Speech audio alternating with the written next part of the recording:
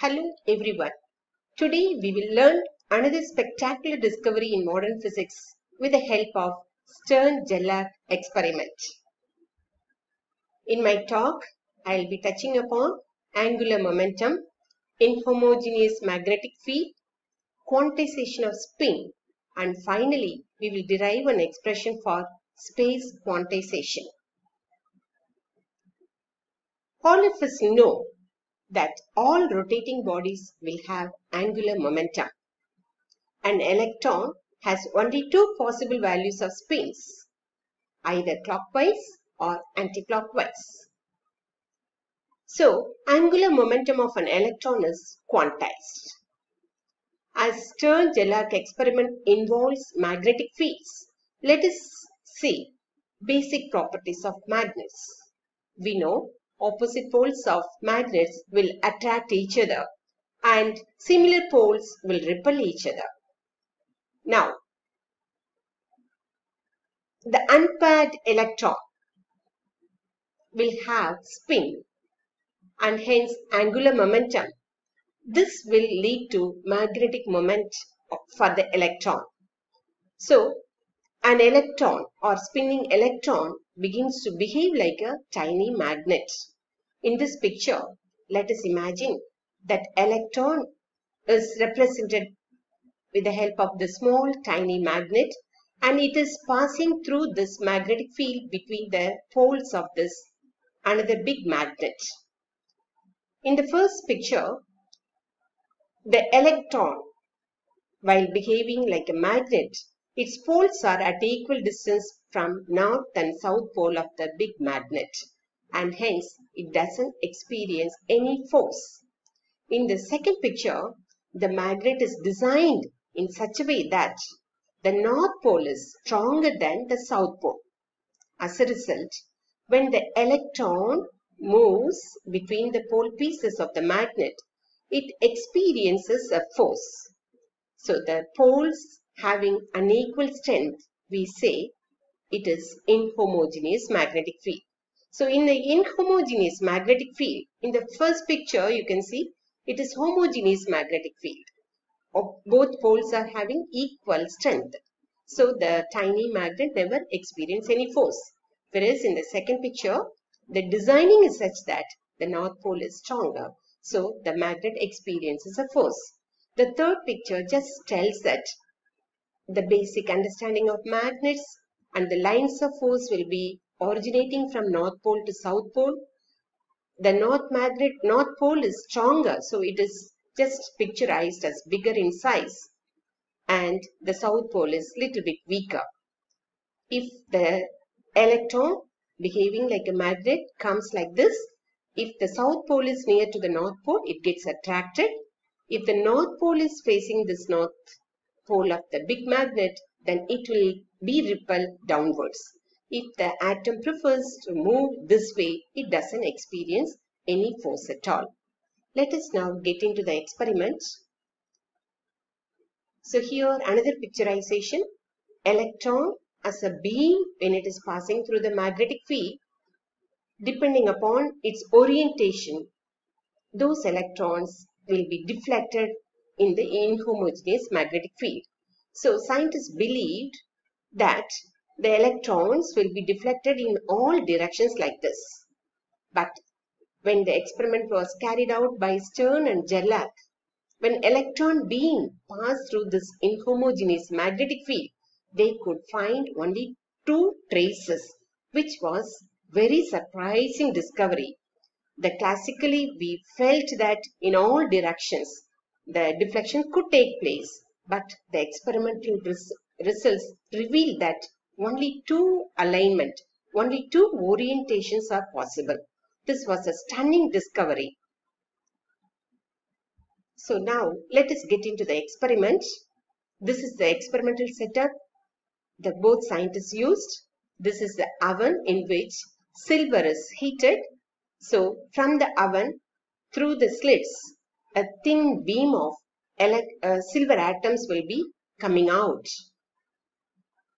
Silver, the electronic configuration is given like this. It has 47 electrons, Out of 47 electrons, 46 are paired and the 5s1 electron alone is unpaired. So the entire properties of silver is due to this unpaired electron in the 5s1 shell. Now, from the oven, a thin beam of silver atom is coming out and it is directed between the poles of the magnet. The magnets are designed in such a way that north pole is very stronger and the south pole is weaker. Now, when the silver atoms pass through the magnetic field, the inhomogeneous magnetic field, you can see the electrons of atoms, those had clockwise spins. They were all deflected in the upward direction, and those electrons which had anticlockwise spins will be deflected in the downward direction. There is a photographic plate which records the tracing of these atoms on this photographic film. So the film shows that there is only two alignment. The upper trace is due to electrons having clockwise spins and the lower trace is due to electrons having anticlockwise spins. So initially, if there is no magnetic field, the photographic film will just trace a single thin line like this. In the presence of the magnetic field, we have a curve like this, upper curve and lower curve, and classically, scientists believe that if electron orients in all directions, the photographic film will be having traces like this, depicting that they are all deflected in various directions like this. But the previous slide showed the trace is only two curves. Now, let us derive an expression for the separation between the two curves on the photographic film. Now, this diagram will help us to understand. Let us apply an inhomogeneous magnetic field along the y direction. The magnetic field strength is increasing along y direction. And let us just consider one electron which behaves like a magnet having north pole and south pole. It is just an imagination. A tiny electron we cannot see, but we just, for convenience sake, we just assume that it's a thin line and inclined with the applied magnetic field like this. Now the poles, north pole, south pole, and P is the pole strength and the distance between the poles is L. Now, when the magnetic field is applied, this electron as a tiny magnet will experience a force vertically and try to align in the direction of the external applied magnetic field. The force at this pole is PB, pole strength in magnetic field into magnetic field strength. And the force experienced by this pole will be P into B plus dB by dy into L cos theta. Why this expression is different? This is due to the increasing direction of the magnetic field. As we go up, the strength of the magnetic field is increasing. There is a gradient of increase in magnetic field along the y direction. So, one pole is experiencing a force PB and the other pole is experiencing a force P into B plus dB by dy into L cos theta. So, the difference in force, if you find out, you will find that the electron as a magnet will experience a force given by PL cos theta dB by dy. We know pole strength into length between the poles gives magnetic moment M cos theta into dB by dy. Now, according to kinematic relations, the spacing between the two curves on the photographic film can be taken as d in the y direction. Kinematic relation, yes, we remember the expression S equal to ut plus half at square. If initial velocity is 0, then the distance moved S equal to half at square. That relation only we have used here. So the distance between the two curves is half ay t squared, where t is the time taken by the atoms to travel the magnetic field distance, and ay is the acceleration imparted on the atoms along the y direction.